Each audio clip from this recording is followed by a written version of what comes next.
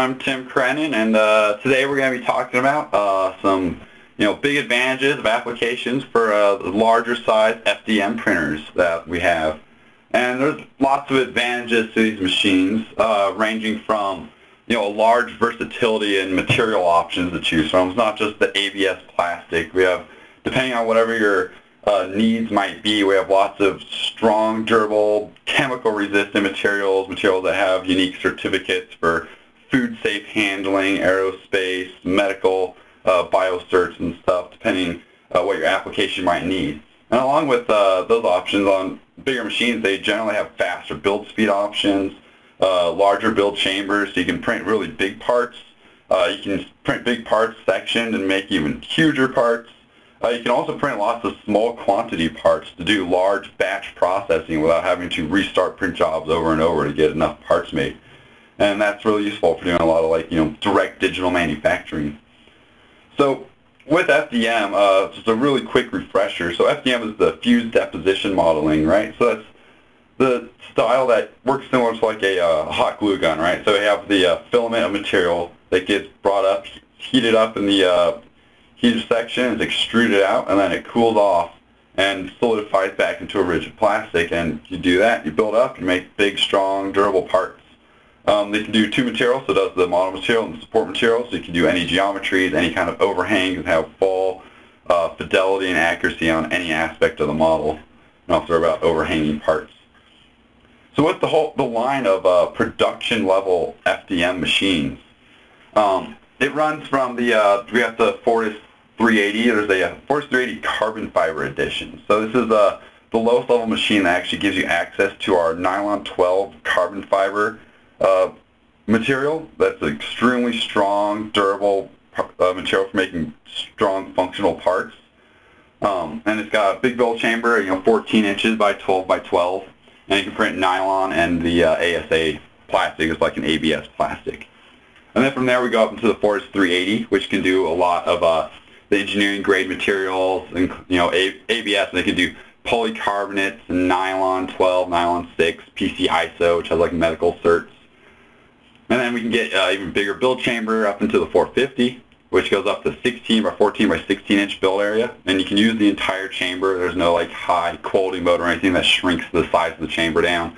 Whatever layer resolution you're doing, you can use the entire build chamber. That gives you access into the Ultems.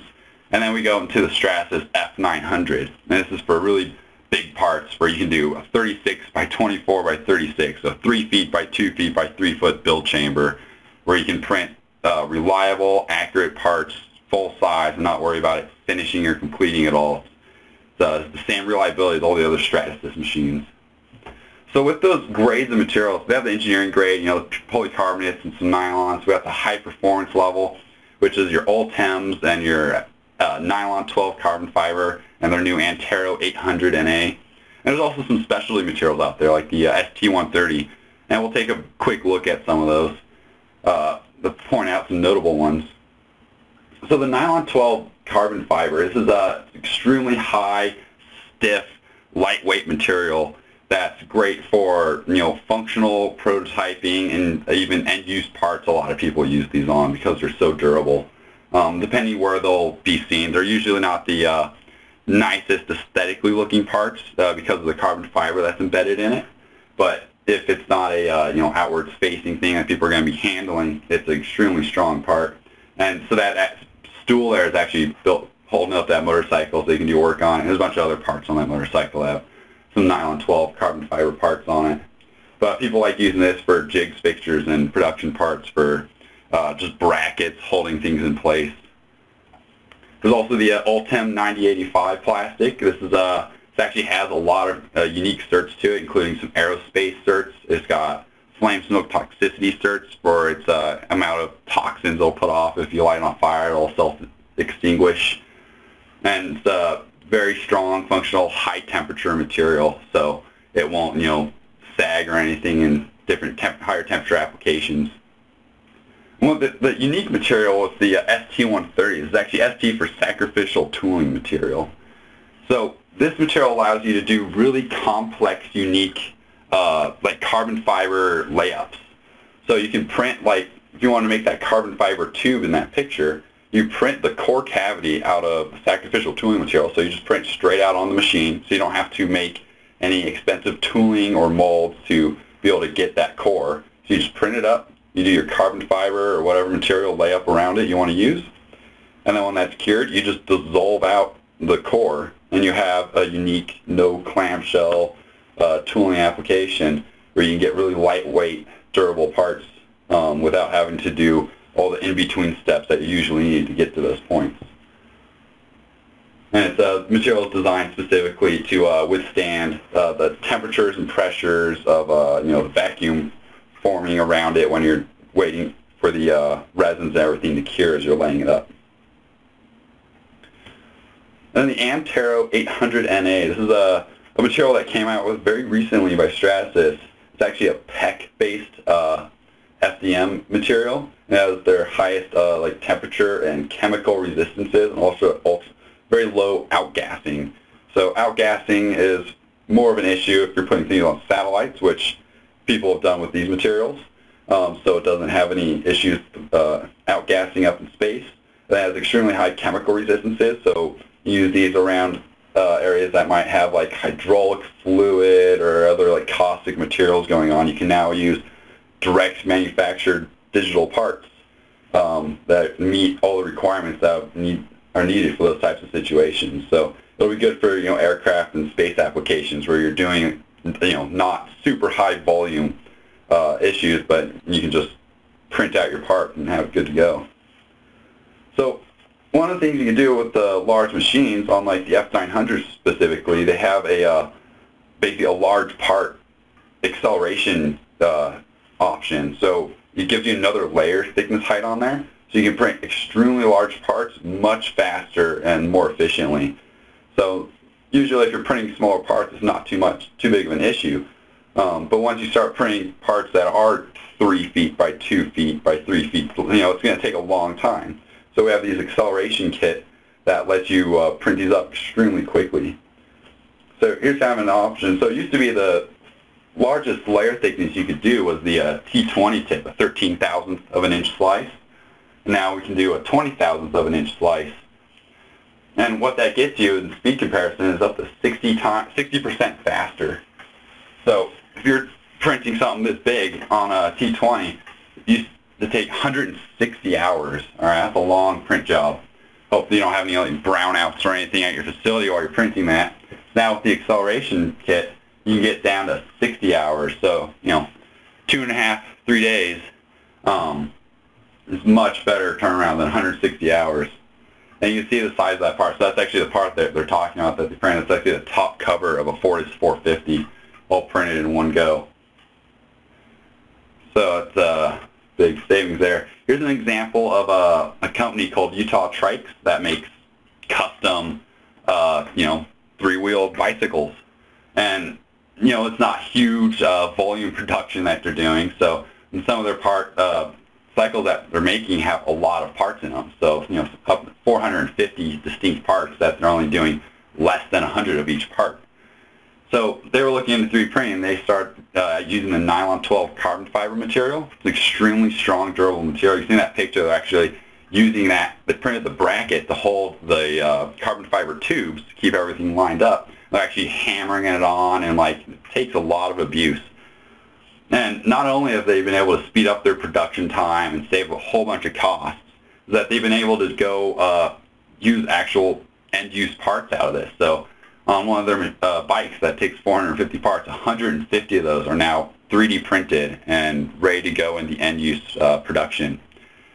So they're very strong, durable. They put up to all the abuses that they need them to, and it's a great alternative to having to machine things out of other types of plastics or make injection molding tooling for low number run parts. Another option is printing parts to replace tooling. So this is an option where instead of making this giant jig to do your fiberglass layups over, so now you can 3D print that entire jig. So there's lots of advantages here on top of cost and time saving. There's also really big weight savings too. So instead of costing $40,000 and taking 10 weeks for something that big to get made, it's just specifically to spec.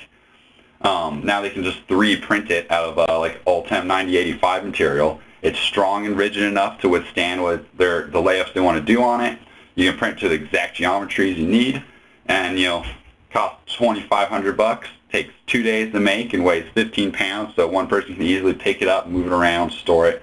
It's not just bolted down and taking up a whole bunch of space on your lab where you're doing your production. So next is a video of a company, we'll just watch a little bit of this, for Sylaxis. So this is a company that does a lot of automotive OEM stuff where they need to make manufacturing tooling for assembly lines where they have people going and actually assembling parts together. So now they can make large custom jigs to put their parts on for assembly and improve the overall assembly time and efficiency that they're dealing with on these. You see they're up in Canada. And they're very big, complex jigs, so they have a lot going on, and they're able to build into the jig because once you bring in and start doing the direct digital manufacturing, the complexity is not so much of an issue anymore.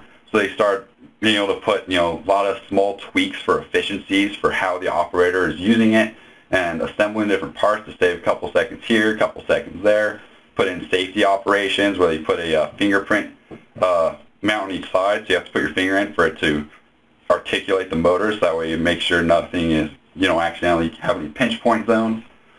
And the jigs used to be really hard to maintain and heavy, up 150 pounds, where you need a couple people or you got to get the forklifts over there and move these around to change up your stations.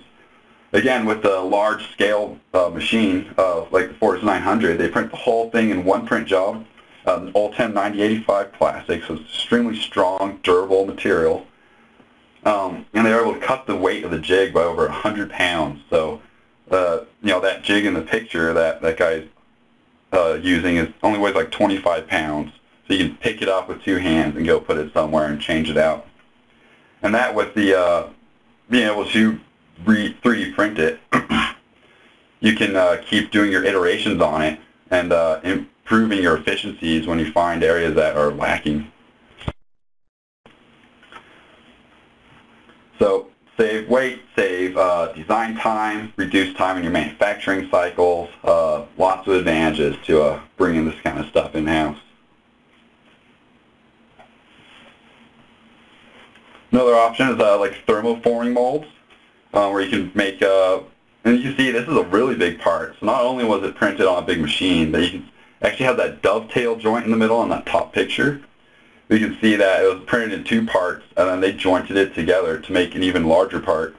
And cool thing about thermoform, you can print with porosity as like some of the parameters in there, so you don't have to go through and then drill out a million holes to get your airflow suction through. You can print your part porous enough and print it in a material that's high enough temperature resistance that you can thermoform large plastic parts right over it without having to do any really expensive, long turnaround like machining to be able to make these parts. You can also post-process it too. So once you printed it out and you're worried about layer lines or in specific areas, you can always sand it, smooth it, and do post-processing operations after you've glued it all together to make sure it's going to be all nice and smooth everywhere, and you don't have any distortions from heat. And it's great, cost-effective thing for low-volume tooling. And because they are plastic tools, right? So it's not really a great replacement if you have something, say you're doing tens of thousands of molds you want to make out of it. This would be more for, oh, we're doing a couple hundred molds over this part. You just 3D print it, and it's a great way to get there.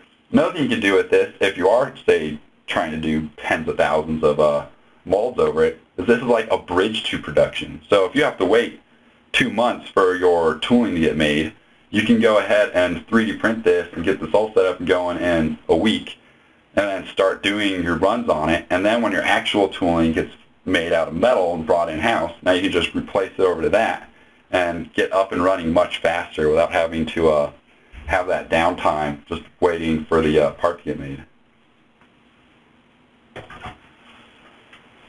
And here's an example from Kelly Manufacturing Company. So this is example of direct digital manufacturing. And this is a company that does just general aviation instruments. And one of the instruments they do is it's a toroid housing for a big aerospace sensor that goes in some aircraft. And they used to have to, get them cast out of urethane. They would be fairly low accuracy, so they'd need a lot of sanding and deal with like flashing and stuff when they got them in. It would be a long turnaround time, 3 to 4 weeks waiting for those. They, for 500 parts at a time. And then if there are any design changes, then they have to get whole new tooling made, and that has a whole large cost associated with it too. So the advantages they saw in the 900 was that not only was the material strong enough for end-use production part, but they could actually print all 500 parts in a single run and have it good to go the next day, and then cut their in a couple days, and cut their production time from sitting around waiting 4 weeks to get their parts, and then have to sand them down, print them all in one go, and then when they're done, get them out. And they were better tolerance than the urethane parts, so they didn't need any hand sanding or anything like that after the fact. And ended up with I think it only ended up saving them about 5% per part on cost, so that's a benefit on its own, but the near 90% time savings that it gave them was also a huge advantage. So you're not sitting there waiting for third-party operators to hopefully not have any issues with their manufacturing or their shipping or any weather issues that cause your parts not to arrive on time.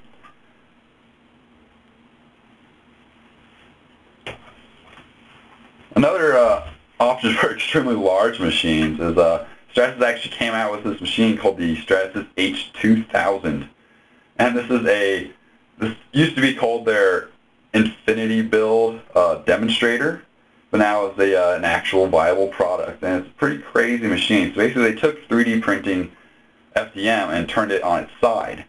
So instead of building up and down, they're building left to right, and have the part can get pulled out, the base plate can get pulled out to the side as far as you want it to go. So you don't have to worry about space constraints. You can print a part that's 20 feet long, and this specific machine works great for that. The picture over on the right is a layup mold for doing some carbon fiber layups in. They print that out of Ultem, and that not only can it print really big parts, you can print them very quickly because it's a little bit different technology in it. It's not filaments, it's actually powder pellets in there that get melted down and extruded out. So they print this part that's about 5 feet tall in 23 hours. So you can crank out some really big, durable, long, functional parts. And it's used all over the place. Boeing uses it. Ford was using it. They could print out an entire dash of a car in one print job on this. Doesn't matter how long it needed to be. Just go across the whole thing in one go. And then Boeing was actually using it a little bit for production, where they would print aircraft interiors. So they could print full side panels on the interior for an aircraft or around the windows and stuff, floor to ceiling. Print that whole part up in one print job really easily.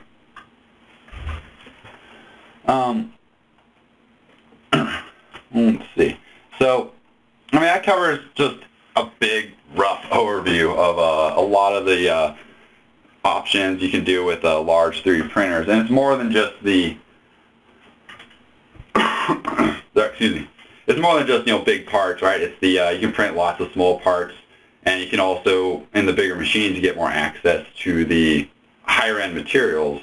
And a lot of those examples showed Ultem 9085 because it's just such a strong, durable material. But there's a lot of options out there for the new materials like the Nylon 12 and the Antero 800 for end-use parts, or even just printing large volume of polycarbonate parts too. One of the materials in here, the PC ISO, that actually has the medical compatible certs. So you can actually is certified for skin contact, and you can use it as surgical guides for custom fit to specific user applications.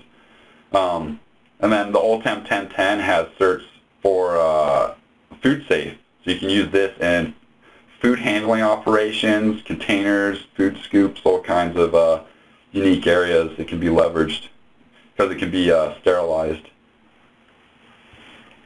But that pretty much covers most of the large parts and things you can do with it. If you guys have more questions about any of that, you can always shoot me an email or shoot an email to CATI in general and see if we can help you out with anything you might be thinking about. We also have a whole host of upcoming webinars that I'll show right here. So for the next one's coming up, we have a weld maintenance one, and then there's a SolidWorks just tips and tricks, and some desktop metal information too. And other than that, I think that kind of wraps it up for today. Just a quick, short and sweet presentation. Didn't want to take up too much of your guys' time.